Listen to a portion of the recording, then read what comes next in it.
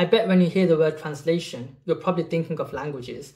So if I say thank you in English, or shukriya in Urdu, or gracias in Spanish, the sound changes, the spelling changes, but the meaning remains identical. It's still gratitude, just expressed differently. So that's exactly what translation means in maths. A translation is simply sliding a shape from one place to another without altering what it is. The size doesn't change, the angles don't change, the orientation even doesn't change. Just as gratitude stays gratitude, a square stays a square, no matter where you place it. Think of it like moving your sofa to the other side of the living room. It hasn't shrunk, stretched, or rotated, it's just in a new spot. So in this capsule, we'll explore translation step by step.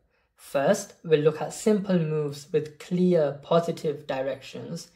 Then, we'll look at what happens when we move left or down with negative numbers. Then, we'll look at how we can combine moves into one neat translation. And finally, we'll look at why translations aren't just classroom tricks, but that they actually matter in the real world. So by the end of all of this, you'll see translations as more than just a set of brackets and numbers. You'll see them as the language of movement without the loss of meaning.